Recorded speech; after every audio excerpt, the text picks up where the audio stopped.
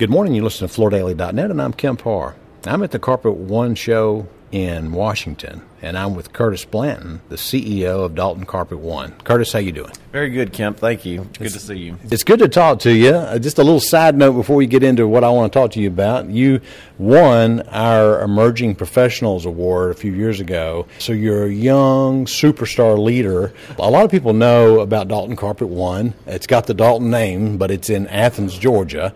You know, Mike Blanton started that business a long time ago, and unfortunately, he died a few years ago, and now you are the majority owner of Dalton Carpet One, and you've brought in a partner. His name's JR, right? That's correct. So JR and I have worked together for 15 years. Very good working relationship. He actually serves now as the president of Dalton Carpet One. My primary role is actually to run our commercial business, but him and I still bounce ideas off each other and work together on bigger picture things. So, like I said, very good deal. You said the commercial division where you focus, and you're not only a Carpet One member, but you're also a StarNet member as well, right? Correct. So we've been in the Carpet One co-op for almost 30 years now and understand the dynamics. And so we joined StarNet about 2 years ago, and it's been an extremely good fit. Yeah. So you're the son of Mike, and you bought the business. I guess you bought it from the estate, right? That is correct. All right. It's good to hear you've gotten this done.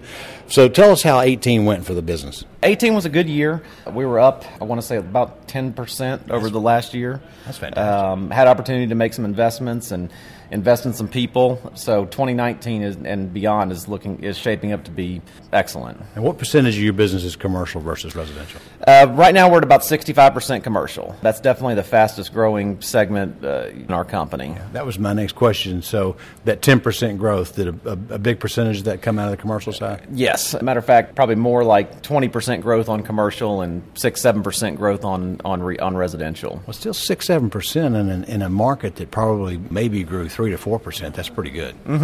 No, definitely. And we're expecting to grow again next year, another 15%. So good things on the horizon. So the people you brought in, are they on both sides of the business? So we've added new salespeople, some additional management, really put the investment in training and getting them up to speed to start selling. So we've invested a lot in some infrastructure, so we're really ready to continue to grow and run more efficiently. Didn't I see you opened another location down in Texas?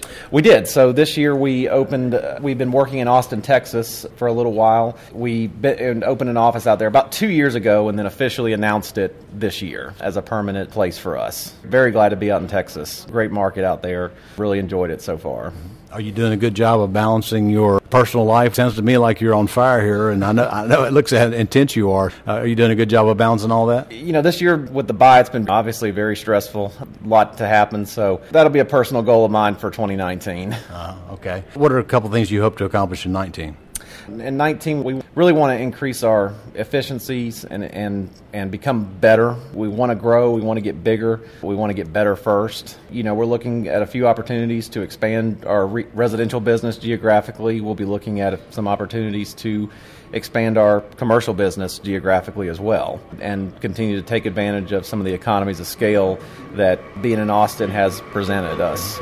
I'd like to mention one other thing. The Alan Greenberg Award was given today, and your father actually won that. He's one of the recipients of that. Do you think your father would be proud of you right now? I think so. This is everything wasn't quite lined out, but I think everything ended up, everybody did the right thing, and I think things ended out as he would have wished. Okay, well, I know he's proud of you, and it's good to spend time with you. Again, been talking to Curtis Blanton, the CEO and new owner of Dalton Carpet One and DCO.